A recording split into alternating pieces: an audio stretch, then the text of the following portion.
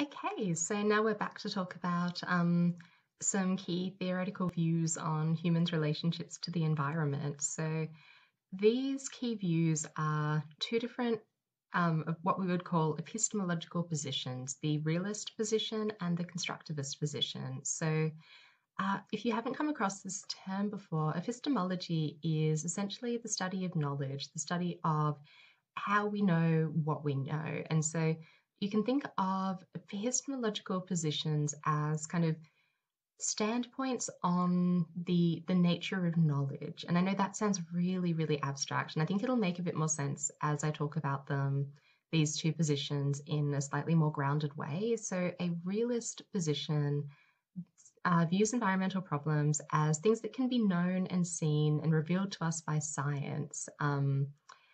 And so the realist position essentially holds that there is a kind of real world out there, and to understand the nature of the world, we must, conduct experiments, and that is the kind of, reality is what we can glean through interacting with the material world and conducting research on it. Whereas the constructivist position is more interested in how knowledge about environmental issues is socially produced. So the constructivist position kind of exists on a bit of a spectrum. So there's a weak constructivist position that holds that, yes, of course, the things around us are kind of real and scientifically discernible, but they can only be understood through the lens of our social and cultural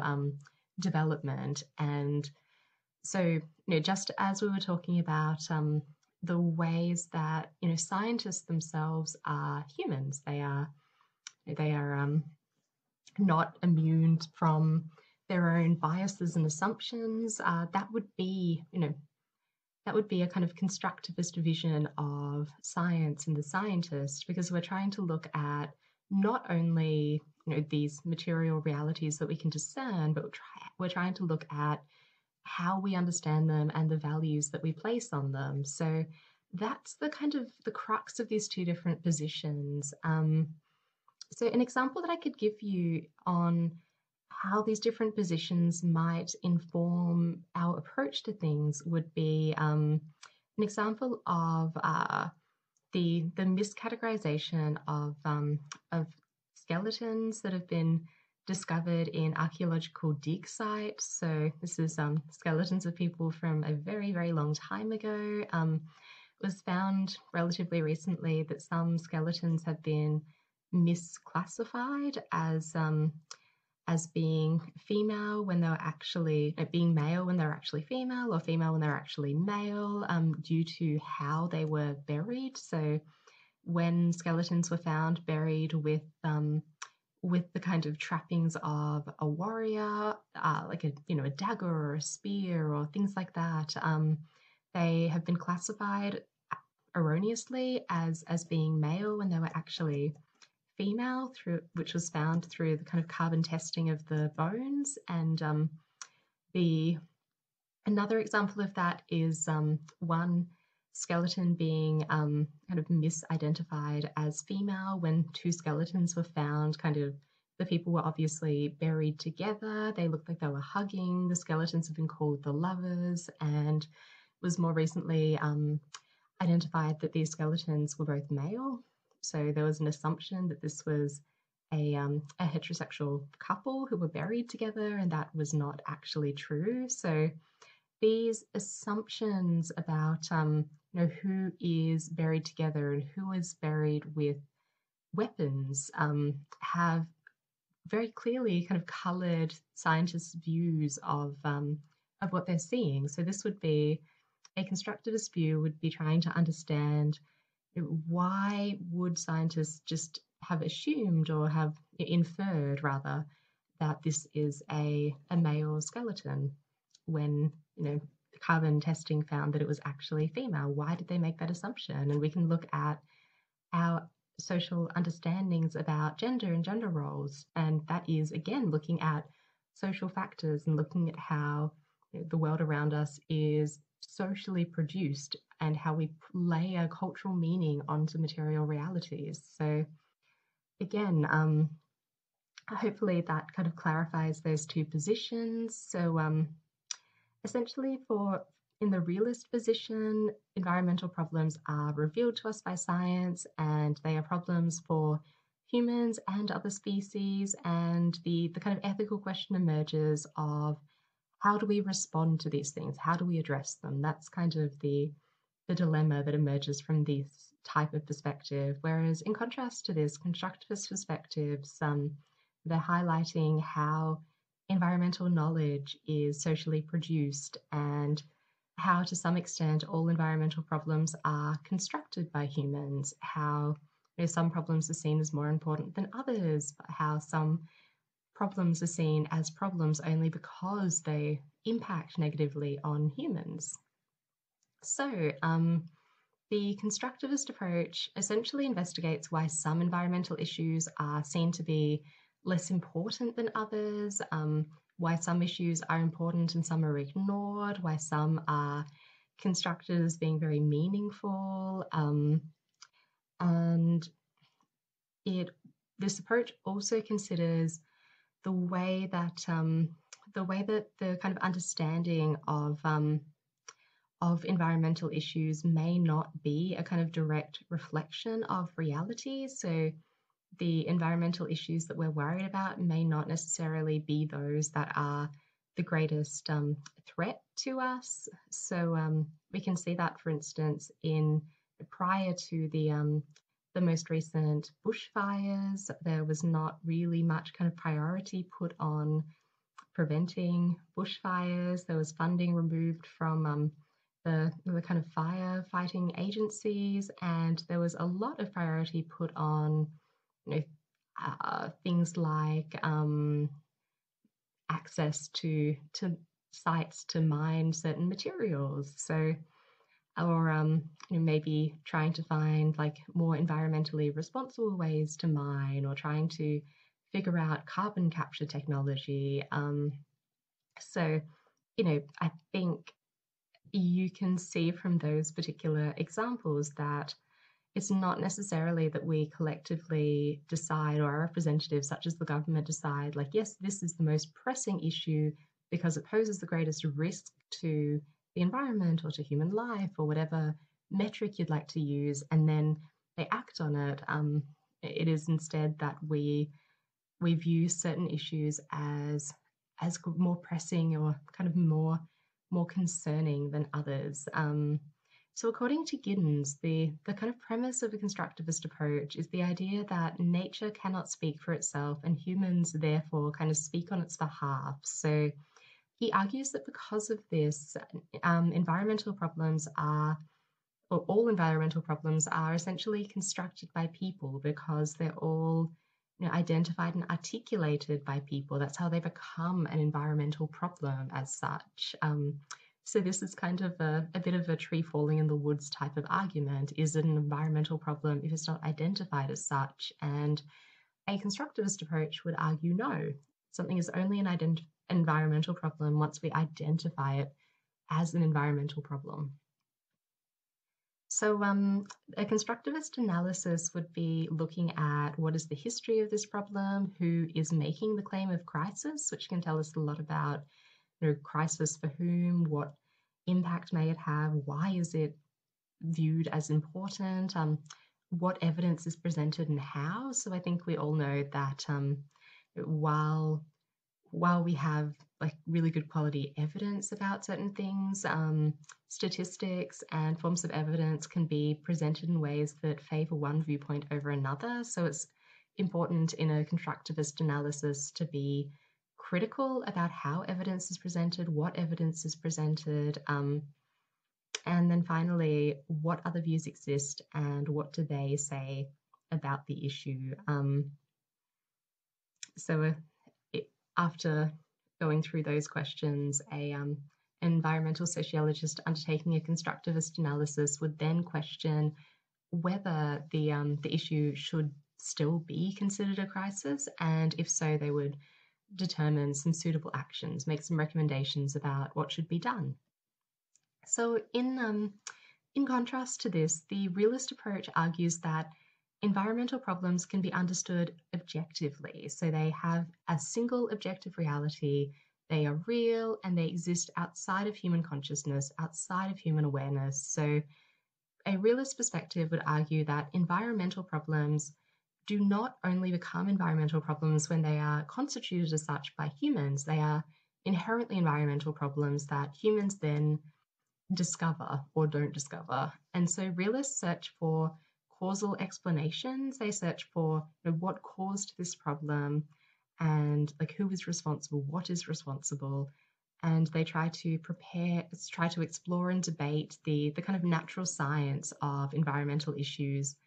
So they're more concerned about the science behind things, whereas constructivists are concerned about the way that these issues are socially understood or are socially turned into problems, why we think they're problems. And for a realist kind of perspective, to understand an environmental problem properly and put measures into place to prevent it or to do something about it, one first needs to understand the scientific facts. So a realist perspective is very much based on understanding the kind of facts of the issue, but is much less concerned with understanding what kinds of social and cultural ideas have shaped our understandings of these facts and have shaped our view of this as something that is an actual issue or a threat. So for an example, if we're looking at a kind of realist perspective on a particular environmental issue, we can use the example of mad cow disease. So I know that many of you have probably heard of mad cow disease, but some of you may not have. Essentially, mad cow disease is a kind of a disease that affects cattle, and it came about in the it was the 80s in the UK, and so basically as part of the kind of post-World War II intensification of agriculture in the UK, there was kind of an effort to ensure that the UK could feed all of its citizens, that it would never have rationing again, that no one would go hungry. And so there was pressure to produce kind of more food from less land and less resources. So there was a push to find more intensive and cost-effective ways of farming. And so part of this was that parts of cows that were kind of sent to slaughter that were not then kind of packed off and sold to humans or used for other products and such were broken down and then fed to cows that were also being raised in the same place to be used for beef, as a way of putting more protein into the cows' diets. And the farmers and the kind of agricultural industry at this time didn't realize that this is kind of bad. They didn't realize that essentially consuming the kind of brain matter of the same species is kind of bad for the health, or can give diseases to certain types of animals, including humans. We can get sick from eating human brains. We know this from groups of humans that have been cannibals. So don't do that. Bad idea. So essentially, I'm telling you all this because mad cow disease is the kind of disease that cows had that came from this intensive type of farming. It was a new disease that hadn't really been seen before. Farmers noticed that their cattle were getting kind of neurological issues. Their legs were really weak. It was called mad cow disease because the cows acted very strangely. And so when this first happened, no one had any idea what caused this outbreak. It was really concerning, but there was no kind of good information that suggested that eating these cows would be a threat to human health. And so these cows were sold to the UK public, they were, butchered and exported overseas, and it didn't kind of come along, or like knowledge didn't kind of come about until much later on that told us that the mad cow disease could kind of make the species link, and that eating infected beef could infect humans with a kind of human variant of mad cow disease. And so, essentially, the UK government was quite kind of slow to act on this particular issue, and a lot of their citizens, not a lot, but a significant number of their citizens kind of got sick from this. So if you'd like to know more about mad cow disease and the kind of mad cow disease outbreak in the UK, I do recommend have a look into it. It's a really interesting and alarming case of what can come about through intensive forms of agriculture and animal rearing, intensive farming. It's also a classic case study in what not to do in risk communication, because essentially the UK government found out that mad cow disease could affect humans, and then didn't quite know what to do and didn't tell the public immediately. And the public later found this out through the release of internal government documents, and it really, really eroded public trust in the government, which has probably not entirely recovered even to this day. So anyway, returning to the kind of issue at hand here, using a realist approach to mad cow disease, social scientists would ask, what kind of creatures are cows? What are their capacities? So, we'd be looking at like what is, we're looking at cows, like, do they have some of the same kind of issues as other mammals? Is this something we've seen before? Is this something that has infected cows in other countries? We'd be looking at the cow itself.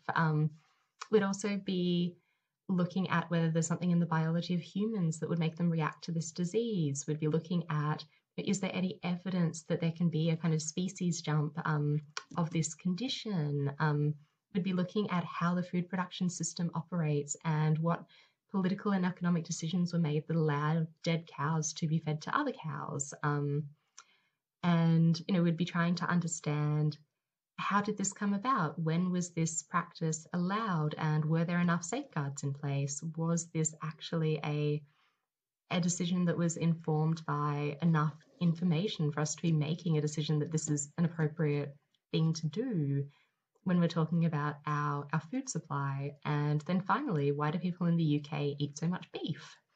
So these are the kind of realist questions that could be asked about this issue. They're questions that can be scientifically measured. They're questions of material reality. And then on the flip side of this, if we're thinking about what are some constructivist questions that would be asked about this kind of episode in the UK's history, we would be asking questions about, for instance, why did people continue to eat beef when there were questions about whether the mad cow disease could affect humans? Why did people think that that was an acceptable risk? We could be asking questions about the government and their kind of prioritization of certain things, whether their desire to protect the UK beef export industry and domestic industry overshadowed their concern about the potential health implications. So we're asking more kind of sociological, or more kind of more questions about the role of social norms and priorities, rather than questions of material reality that is scientifically measurable. So when we're looking at realist responses, we can divide the kind of realist responses to environmental issues into two main kind of categories. So first up, there's reformist, which is a response that uses small reforms to the existing economic and political structures. So these kinds of responses don't make huge kind of systematic changes. They use often technology as a solution that allows our kind of existing system to continue operating. So any kind of carbon offset, biobanking offset, like anything that's offsetting our behavior that has a negative environmental impact is a good example of a reformist type of policy. The creation of electric vehicles, or perhaps any kind of policy that mandated that only electric vehicles from 2030, for instance, is reformist in that it's operating within our existing system, but kind of switching things out. It's not saying to people, don't drive a personal car. It's saying to them, fuel your car differently. And then the second perspective on second approach to environmental problems from the realist perspective is radical. So this would be an approach that dictates or argues for an overhaul and argues for an alignment with ecological Marxist principles. And this is something that is addressed in the reading for this week. So if you're interested in these ideas, you take a look at that. But essentially, this would be, rather than tinkering with aspects of our existing system and way of doing things, this would be overhauling the system. This is the kind of revolution option. And so, although we can use the kind of realist and social constructivist perspectives to help us to see environmental problems differently, each from a sociological perspective, but with different approaches to knowledge, it's important to keep in mind that that neither of these perspectives is terribly useful if they're taken alone. So Ulrich Beck, who I'll speak about a bit more about in the next section of this lecture, tries to combine these approaches into a kind of a weak constructivist position in which he's trying to bring a realist and constructivist approach together to understand the material world and natural ecological problems as things that exist out there in the world but are shaped by our cultural understandings of them. So he would kind of try to use both of these approaches to answer different questions and bring different perspectives, which is what I would generally recommend doing to avoid viewing environmental problems purely as the result of ecological forces or purely as the result of a kind of social hysteria that's completely overblown, or social and cultural biases, for instance. So I'm going to leave this here now, and then I'll come back for the final part of the lecture, in which I'm going to talk to you about some theorists of environmental sociology.